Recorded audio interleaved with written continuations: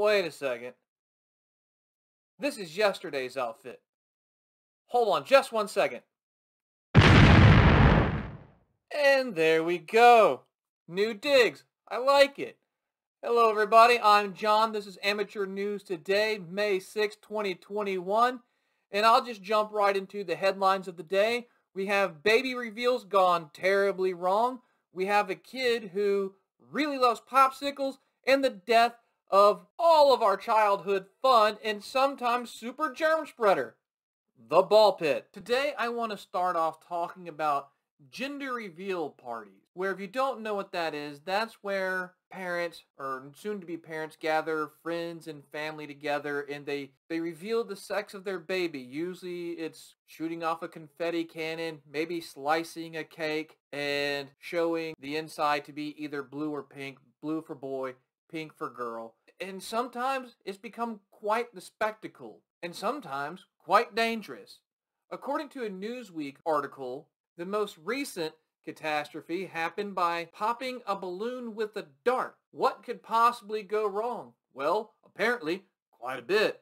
In the footage shared to TikTok by user Vifash, her sister's gender reveal ended with disaster when the dart became impaled on a party-goer's leg. Imagine that. You're there to celebrate the future birth of a child and show everybody whether it's going to be a boy or girl. Go, right in the leg. Ow!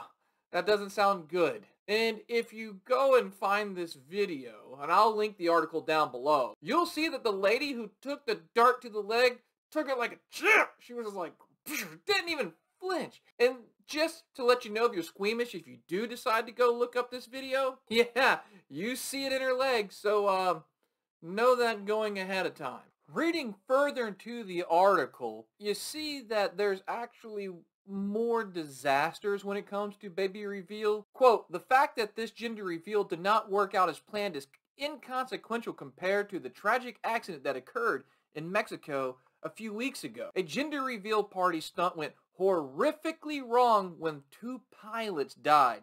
An aircraft had been rented in order to perform tricks in front of partygoers. Yet, after the plane trailed a sign revealing the couples were going to have a daughter, it nosedived into the Caribbean, however you want to say it, sea, killing both pilots. 2 lives were lost to say, hey everybody, we're having a girl. Doing a little bit more research into the gender reveals gone wrong, I came across an article on ABC News about an explosion in a New Hampshire quarry. Apparently on the week of April 25th, residents of several New Hampshire towns were startled by a blast that rattled homes that could be heard for miles and miles. According to the source in the article, 80 pounds of tannerite, an over-the-counter highly explosive substance used for firearms practice, and in this case was involved in a gender-revealed stunt at a quarry in Kingston. The man who was guilty of the blast did turn himself in, and when police investigated the site, they found blue powder, so if you're wondering, it's a boy! Also in the article, they talk about Tannerite, the company that sells a gender reveal target that contains just 1 pound of the explosives along with pink or blue powder. But this guy used 80 pounds of Tannerite.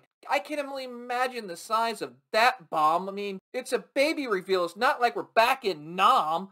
I mean, my God, whatever happened to, hey, how you doing? I just want to let you know that I'm going to have a boy. Thanks for the congratulations. All right, take care. Bye.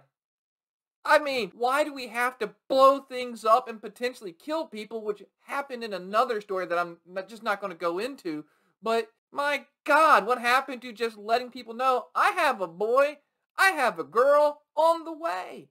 I don't understand the reason for big boom. Ah, look at me, baby, baby, baby. How about just going, hey, a new life is coming to the world. We're having a boy, we're having a girl. Yes, it's a pretty big deal, but it's not worth setting a forest fire, which did happen with a baby reveal, killing people, which we talked about has happened with baby reveal. Just tell people. It's so easy, it's so simple, and there's no issues. Just tell people, okay? That's all I'm trying to say. Just tell people what you're having and leave it at that. But maybe you feel a little differently about baby gender reveals. If you're into the spectacle of big blasts and just making it to a gigantic party, please let me know. And also let me know what you did for your gender reveal. Or if you agree with me that maybe it's just easier to call people and tell them, hey, we're having a boy, we're having a girl.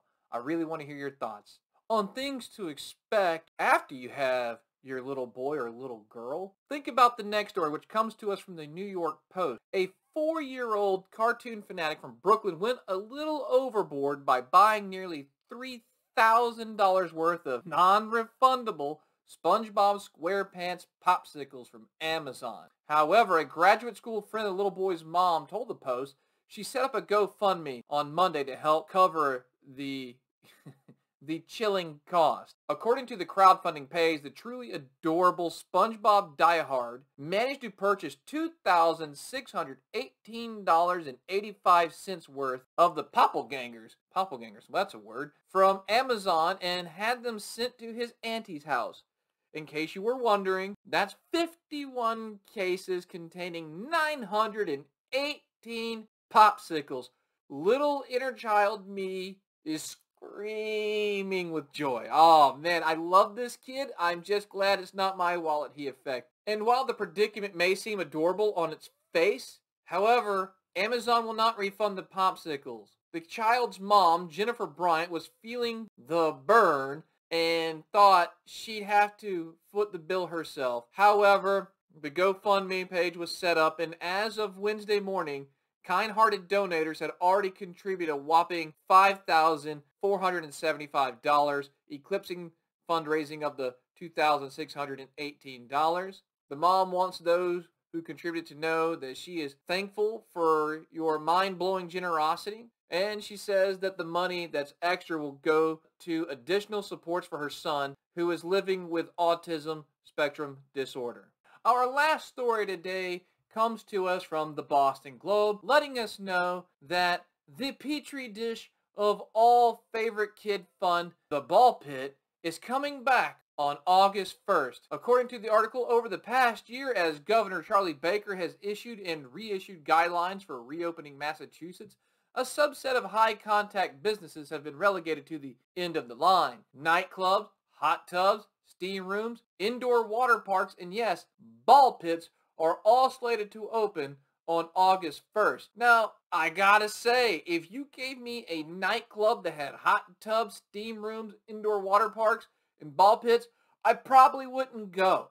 However, I won't lie, 20-year-old version of me absolutely would have been all about that nonsense. I mean, this just, nightclub with hot tub, steam room, indoor water park, and a ball pit, that is 21-year-old me's dreamland. Yeah, so everything's gonna open up for ball pits so your kid can jump in and maybe not get COVID, but you know, whatever other diseases that kids like to carry around in ball pits, like the flu, hoof and mouth, what have you. Maybe you get some rickets. Who knows? But I'm not jumping in a ball pit. My kid's not going into a ball pit. So just to let you know, if you're in Massachusetts after August 1, ball pits are open, nightclubs are open, steam rooms, and water parks. So have yourself a blast in Massachusetts. It sounds like it's going to be a lot of fun.